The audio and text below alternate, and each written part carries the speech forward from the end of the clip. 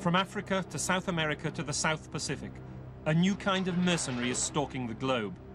But these are not the traditional dogs of war, more an advance army for commercial interests wanting to exploit the world's mineral resources. Sure, sometimes you might have to kill people because you can't take a prisoner because it's your risk or theirs, but everybody takes their own chance. Many, in fact, stand little chance, outgunned by mercenaries who are better trained, better armed and better equipped.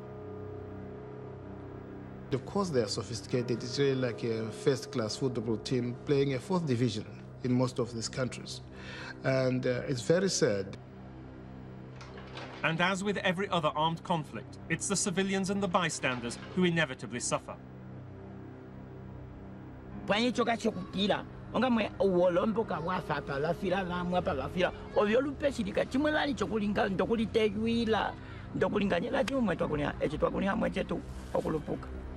It has to come down to whether you want security or not.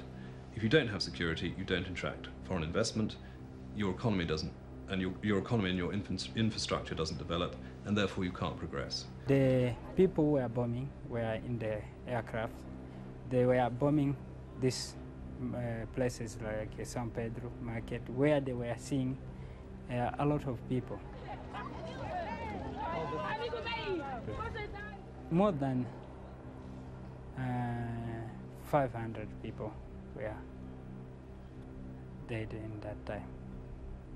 I mean, there may be allegations about executive outcomes behavior in certain countries, but as far as I'm aware, there is absolutely nothing to substantiate any of these comments. I mean, these are, eyewitnesses who were there when, the markets of civilians were bombed, when people in helicopter gunships shot civilians running across fields. I mean... Well, I'm not going to get into a discussion about that, because I wasn't there.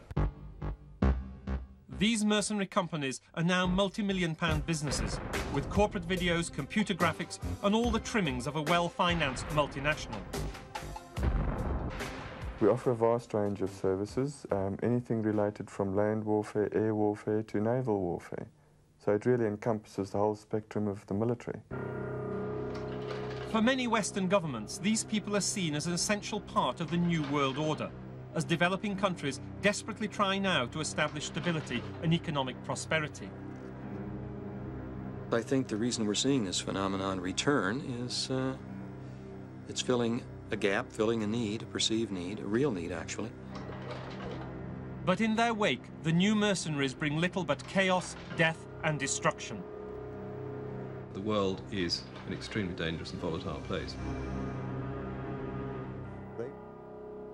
57-20.